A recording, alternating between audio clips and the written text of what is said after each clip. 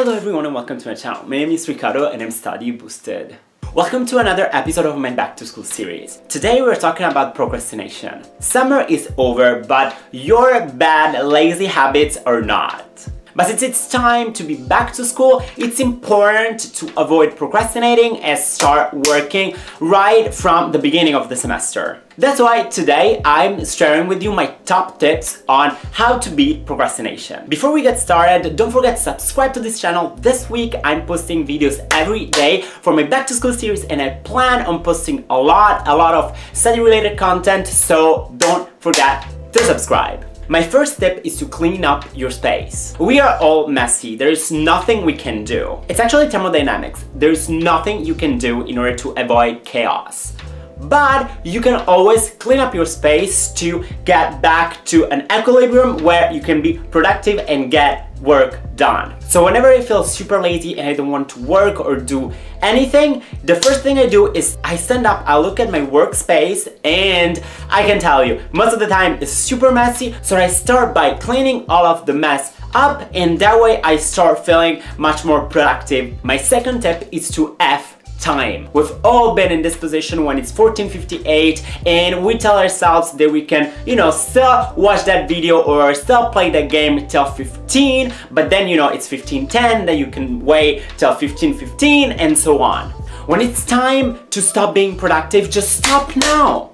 Literally time. Time does not exist. If you need to get some work done, just get it done now. Like seriously, who cares if you start working at like 5:28? I swear you can start working at 5:28 and the world will not fall apart. My third tip is to study at a desk and not on your bed. I myself used to do that a lot a couple of years ago, but studying on your bed is not good if you want to beat procrastination. If you're laying on your bed, you just feel like being lazy, sleepy, so that just triggers your body into being in this procrastination mode. So the best thing to do is to sit up and go to your desk and sit down and start working there. Like seriously, even the fact of standing up and sitting down at a desk makes me feel more productive already. Tip number 4, get one thing done at a time. I know that a lot of people love to do multitasking, but seriously, you only have 2 hands and your brain can really focus on only one thing at a time. If you are thinking about what you want to eat and at the same time what you need to study and at the same time what you want to post on your social media, at the end, you're not doing any of those. Also, the bad thing of this kind of multitasking mode is that it makes you believe that you're actually getting work done when you are not. Because seriously, you get work done when you start it and you finish it. Starting like 3 different tasks and not finish any of those is just pointless. And you may feel like you were productive, but at the end of the day, you are not, because the task was not finished. You still have that project open and that's not what you want to have. So seriously, just stop believing you can do like 1,000 things at a time. Just to do one, but do it till the end and you'll see that you're gonna be like much more productive at once, and you'll finally be able to stop being into this like multitasking / procrastination mode. Tip number 5, don't write a to-do list. I know that this may sound strange, but seriously, a to-do list is there for you to write down things that you need to do, but that you cannot do at the moment. I write a to-do list at night so that I know what I want to do the next day. But seriously, if you've just got back home after school and you want to get work done, just get work done. You don't need to have a to-do list to tell you that.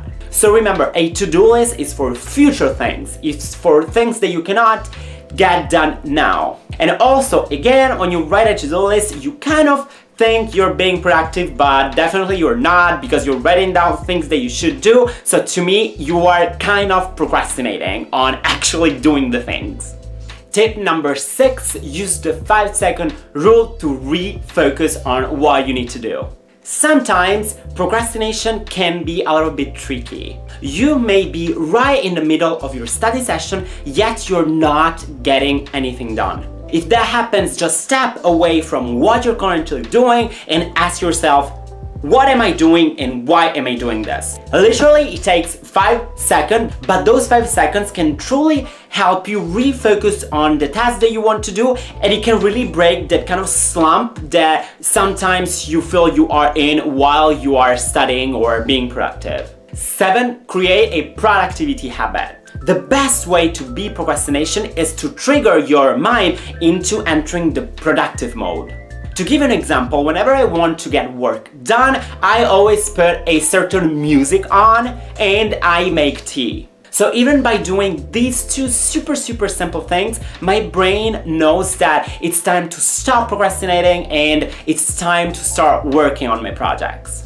So when creating your habit, be active. Choose a song or something that you eat or that you drink. Now, if you listen to that song or you drink to that specific tea only when you are productive, your brain, like seriously, automatically knows that it's time to be productive. So sit down and think about what productivity habit you can start creating for yourself, and I can tell you that after a while, this method will work. Thank you so much for watching. I hope you enjoyed the video. Let me know in a comment down below what's your favorite anti-procrastination tip. Which one did you like the most from my top anti-procrastination tips? Please leave that in a comment down below, and if you haven't already, go check out all of the previous episodes from this back to school series. I hope you guys have a great day, and I'll see you tomorrow in my next back to school episode. And as usual, stay boosted.